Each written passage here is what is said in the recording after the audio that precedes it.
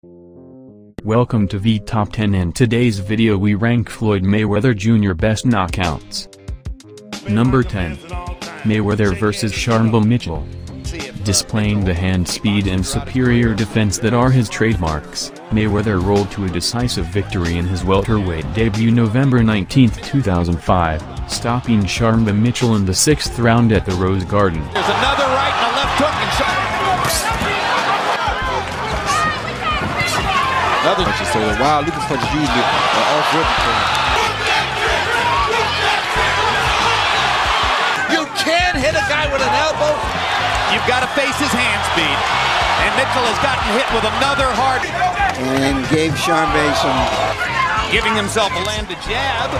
And then raking Sharmba Mitchell with a great straight left hand. Gaddy couldn't get off at all. Because Floyd throwing some of the punches at him. Mayweather has the power to impose himself on a real strong welterweight. Yes, second knockdown. This time the knockdown is on a body shot. We've seen a lot of knockouts on body shots in recent years. Mitchell's in no hurry to get up. Number 9. Mayweather vs. Angel Manfredi. WBC super featherweight champion Mayweather was brilliant and Manfredi didn't stand a chance. Floyd began quickly and won the opening round before increasing the pressure in the next. Hooks, uppercuts and overhand right rained in on Manfredi before the referee stepped in. Manfredi at all, he came in with a straight claw for a moment. Shim's trying to make his arms tired so that you can wear him down to where he can be.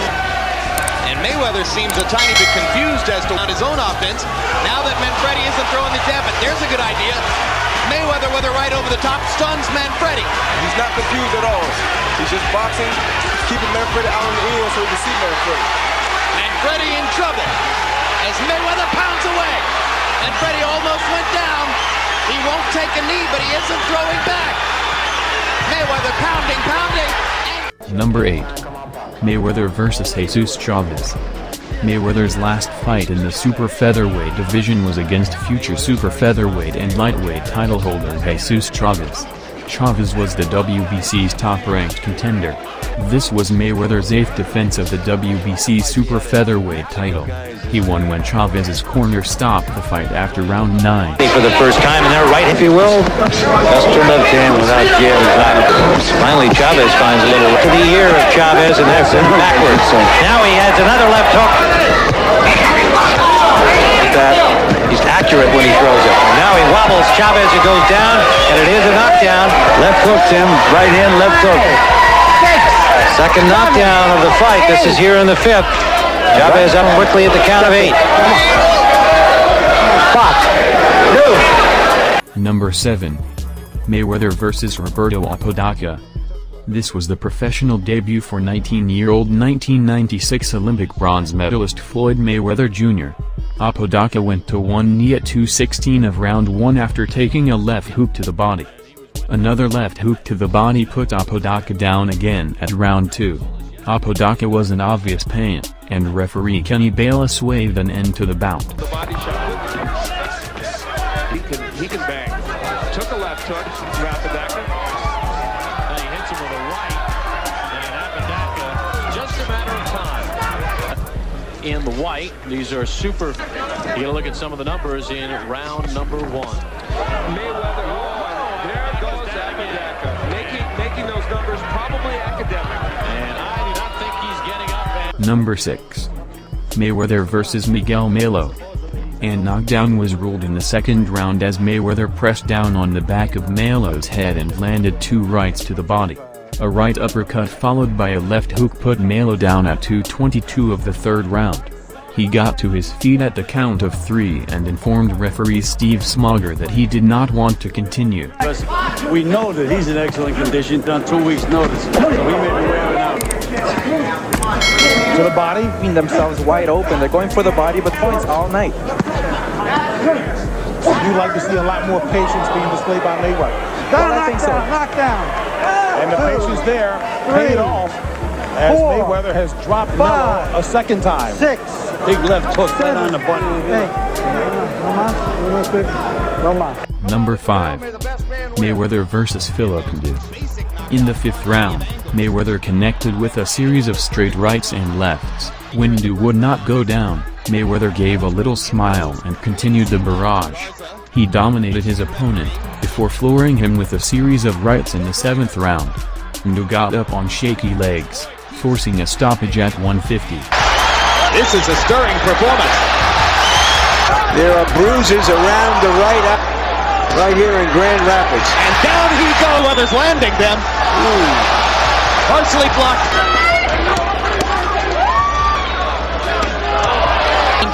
You got to defend yourself to some extent. In the fight with one punch.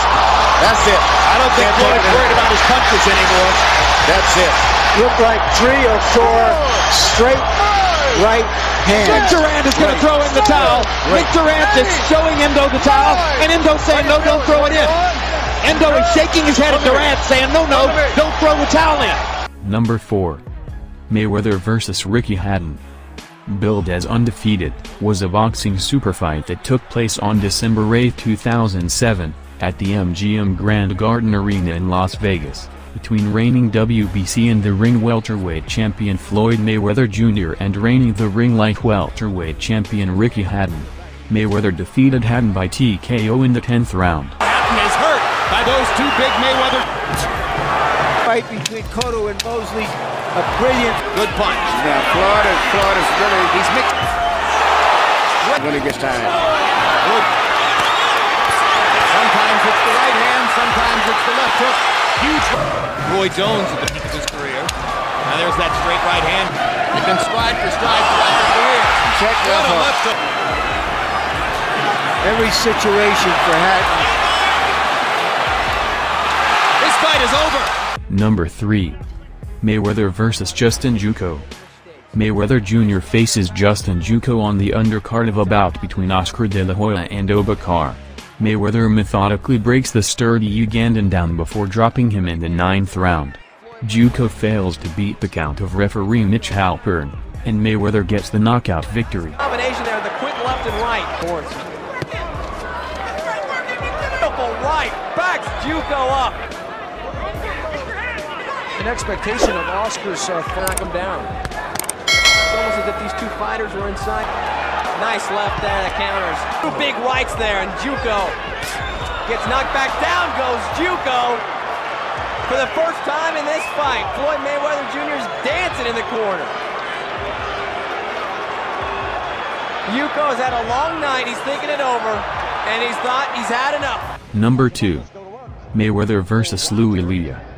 This bout was on the undercard of Daniel Sarigosa vs. Eric Morales. Floyd Mayweather Jr. beat Louis Lea by TKO at 2:33 in round 2. Lea was down twice in the first round and twice in the second. The referees stopped the fight after the 4th knockdown without beginning a count. There was another good right hand that hurt Lea. And a couple of lefts, one of them to the body, and a short left hand landed inside. He is doing some damage right now. 8 count in the rules, so McKenzie must have ruled out another knockdown. His glove may have touched the canvas. Floyd Mayweather. He never shows so much poise. He's totally tentative and back on his heels now. Left hook lands, Lea stunned again, and you can stop it any time. And Jerry McKenzie's going to stop it. Number 1. Mayweather vs. Victor Ortiz. Billed as Star Power, was a championship fight for Ortiz's WBC welterweight title. The bout was held on September 17, 2011, at the MGM Grand in Las Vegas, Nevada and televised via HBO PPV. Mayweather beat WBC welterweight champion Victor Ortiz by KO at round 4. The left to both the body and the head. Now Mayweather abandoned his family when he was exceptionally helpful in raising his... Good. Harold, how do you have it through 3? Okay, Jim. 2 rounds to 1. 29-28, Floyd Mayweather. In round 3, Floyd got into his rhythm, beat the heck out of him, and he's continuing right here. Look at those right hands. Ortiz got Mayweather into the corner, but could only throw one punch.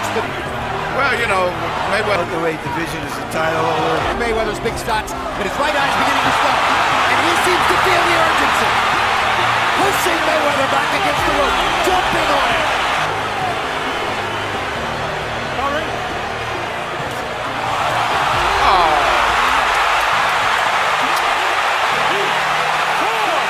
Defend yourself at all times. Ortiz was apologizing.